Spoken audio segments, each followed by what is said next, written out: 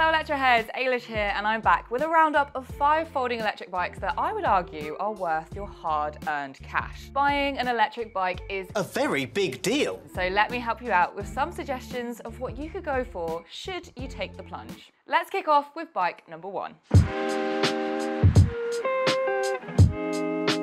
Say hello to the Eilis E20. Hello. I've had this folder as one of my choices of ride day to day, and I've been really enjoying what it has to offer. As the name suggests, this folder has 20-inch wheels. This means it's not the most compact compared to some other folders on the list today, but it does give you the upper hand with having a touch more stability. 16-inch wheels can feel ropey, especially if you're used to a larger sized wheel, so this offers a happy medium. You can also spec up to get Schwalbe puncture protection tyres to keep roadside breakdowns at bay.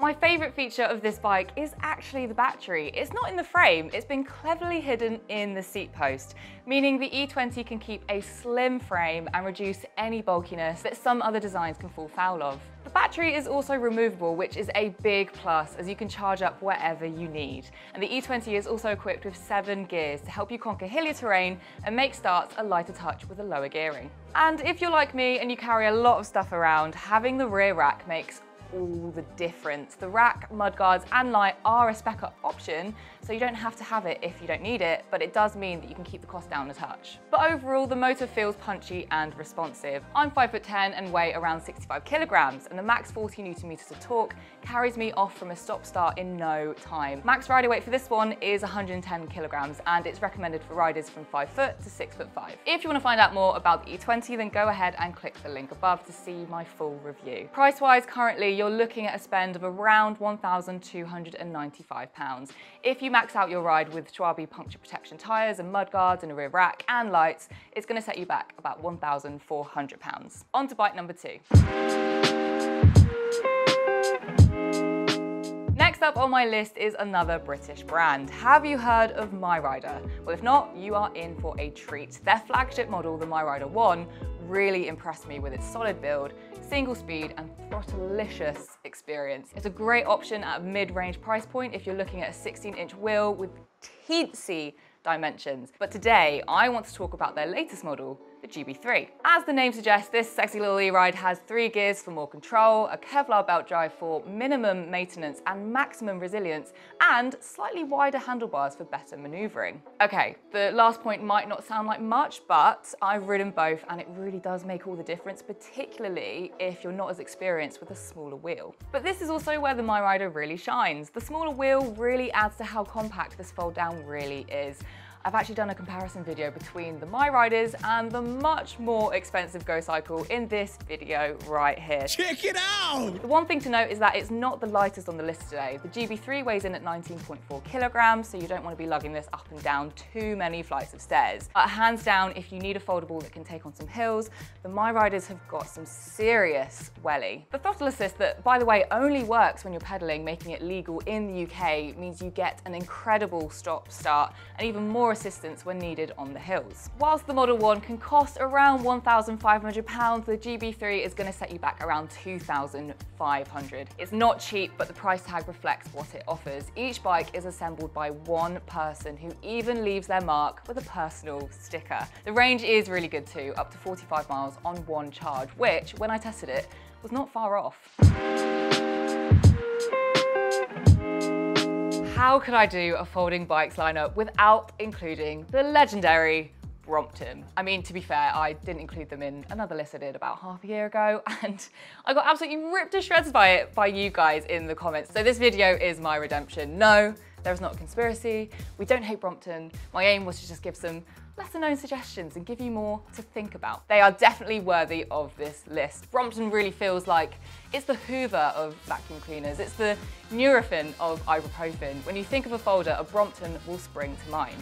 Brompton has made a name for themselves with their lightweight, convenient, compact fold-down dimensions. They can achieve this thanks to their low frame design, and now there's an electric option. I tried out the electric C-Line and the transition from my big 28-inch wheel Eilis to this was a jump, but you soon get a feel for the different style of ride. It's nippy, unbelievably compact, even the handlebars are so short in width that sliding down on the inside to get past traffic and down to the red traffic light is a doddle. The smart pedal assist creates a smooth startup when you turn the pedals to engage the motor with the flexibility of 6 speeds for varying terrain and inclines. For a bike that is so small, it really delivers, and the range claim on this is up to 43 miles. But like a lot of these bikes, the price is not so small. You can get your hands on one of these from around £2,900, but what is especially great is all registered Brompton electrics are covered with a whopping 7-year warranty and a 3-year electrical system warranty, all serviced in store. Now that's seriously impressive. On to bike number 4, and I've gone big. It is the Go Cycle G4i. These lot have long been the godfather of the electric folding market. This foldable offers a lot of unique features and patented components that you just can't get on anything else. And the price point does reflect that. It is a whopping £4,000 in fact.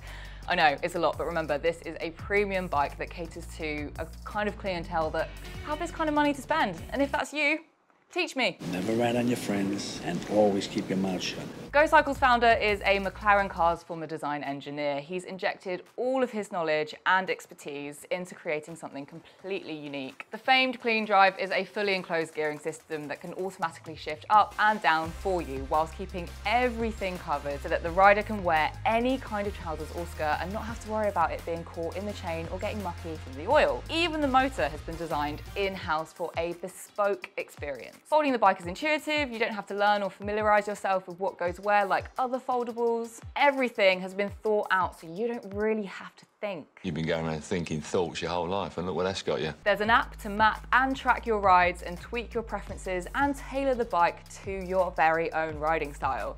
It's been noted as the most rider-focused folding electric bike yet, and I wouldn't argue with that. Although I would say I'm not a massive fan on the look, there are definitely better lookers out there, but hey, it's what's on the inside that counts, right guys? If you want to find out more, then click the link here to watch my full review. But for now, let's keep moving. And finally, I'm going to end on a slightly more wallet-friendly option. I appreciate a fair few of these bikes have been in the couple thousands or more, which is not for everybody, especially if you're a first-time buyer and or looking to dip your toes in the warm e-ride waters. I haven't actually ridden this foldable, but I have heard brilliant things about this brand. This is Rad Power's Rad Expand 5. As the name suggests, this bike is in its 5th generation. The previous gen had won awards, but that wasn't enough for Rad Power. They tweaked and refined to bring a 2-kilogram lighter folder with fatter tyres, adjustable handlebars to fine-tune for a custom fit plus a rear rack. All of this and more for the price of £1,349. Rad Power have always been super mindful about making e-rides that are modular. But what does that mean? What that means? Basically, you can customize your bike with a load of different attachments to suit your needs. You can get a front basket or rack, a cargo net, a pannier rack, even a waterproof safe house for the kids to jump on the back. Okay, that last one isn't actually compatible with the folder I'm talking about today, but if you look at their accessories list, they really have thought of everything. So there's that, but let's talk more about the bike. This rad little number features 20-inch wheels and those chunky tyres I mentioned earlier for some decent stability and added padding to bumpier terrain and inevitable potholes. The battery is pretty chonky as well, 672 watt-hours that equates to around 40 to 72 kilometers of range. You also get 7 gears, mud guards, integrated lights. The one difference with this, and probably why they've been able to knock down the price to under 1.5k, is the sensor they've chosen for the pedal assist. A cadence sensor is the more basic, cheaper sensor that uses a magnet on the crank that turns the motor off and on like a switch. More complex sensors will read how much you're pushing down on the pedal and deliver a similar amount of force. So the style of ride will be a little more off and on. But for the price point and what this offers, this really feels like a fantastic all-rounder. Just don't expect to carry this up flights of stairs as it weighs in at a whopping 28 kilograms. You what? But hold on a minute, you thought we were done, and you'd be right in thinking so because this is a top 5. But I'm back for one more with a new hairstyle and a bit of a tan.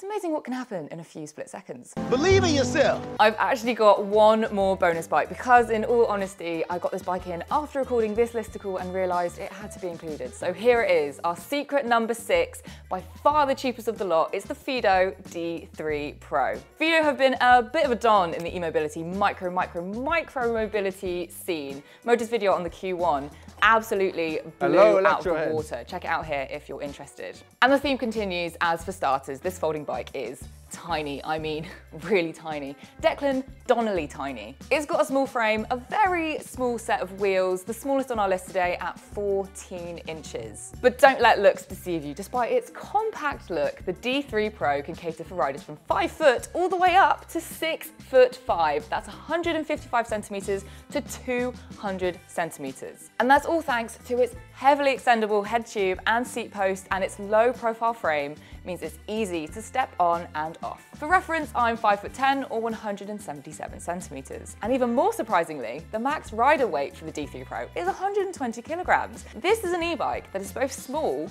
and mighty. Also, by the way, please don't judge me on wearing a pair of Vans with a pair of Adidas or Adidas socks, because look, laundry was hard. It's been a hard week. It's been a really busy time actually, and I just haven't been really able to get around to just doing admin things at home.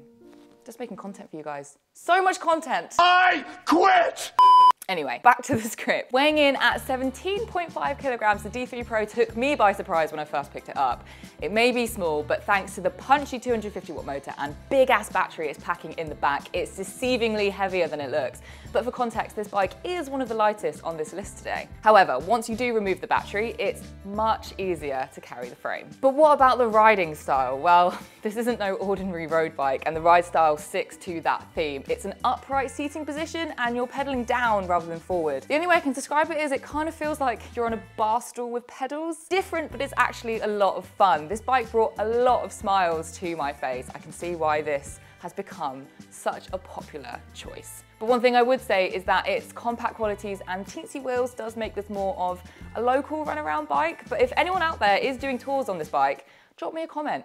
Prove me wrong. Come at me, guns blazing. But what about the spec? The D3 Pro comes with a 250 watt motor and a 7.8 amp hour battery, and Fido claims it can get up to 60 kilometers on one charge.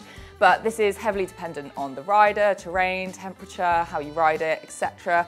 But it does have quite a chunky battery, so it may well deliver. The D3 Pro also comes with 160mm mechanical brakes. No, it's not hydraulic, but yes, they do work very well with this bike. Let me show you.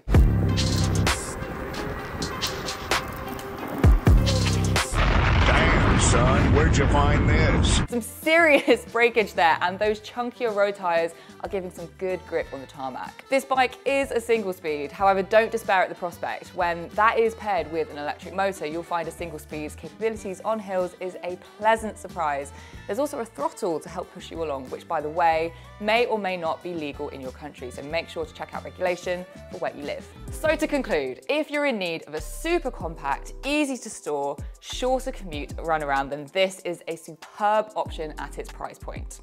Okay, we really are done now. So there you have it. 5 electric folders that I think are well worth your cash, whatever budget you have in mind. Let me know your thoughts on this lineup in the comments, and if you found any of this useful today, make sure to hit that like button, let me know. Don't forget to subscribe if you're new here, and I'll see you soon. Bye.